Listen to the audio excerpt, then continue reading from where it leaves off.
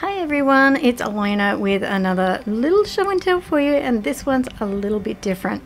Recently I was asked, what do we have in relation to being able to show off your family history? So along the scrapbooking lines, but something a little bit different. So I came up with the idea, let me just show you, of these. So these are done by Simple Stories, and it's a collection of little mini frames. So you can find your photos and actually just put your photos, or scan your photos, I would say. Scan your photos and then put photos, behind these. So let me just show them to you, because it's actually really nice set of frames. So just bear with me.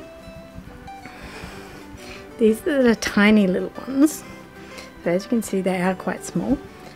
And we go through, there's five different sizes, and this is the big one. So I'm just going to put the camera down.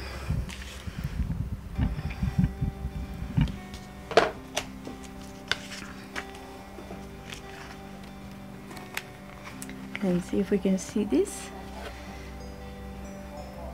Now I wouldn't use the original photo, I would definitely scan it. But that's the type of thing that you can do, and then you can put a name on it, and then you can put that on your scrapbook page or whatever you're choosing to create your artwork on. And some of the other sizes, sorry I'm out of camera here, but that's okay. There we go.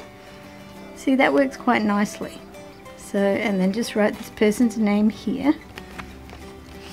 And you can be as creative as you want. And let me just angle this down.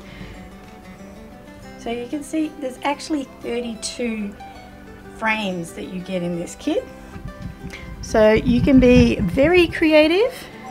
Now, for people who say that they don't have, let me get back in frame, people who say they don't have photos of their family, that's not an excuse.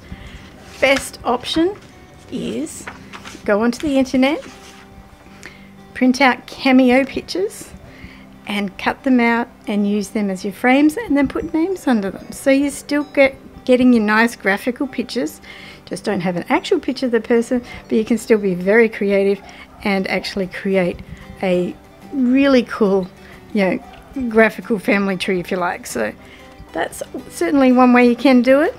Anyway, that is my mini show and tell for today, and thank you for watching. Please like, share, subscribe, and see you next time.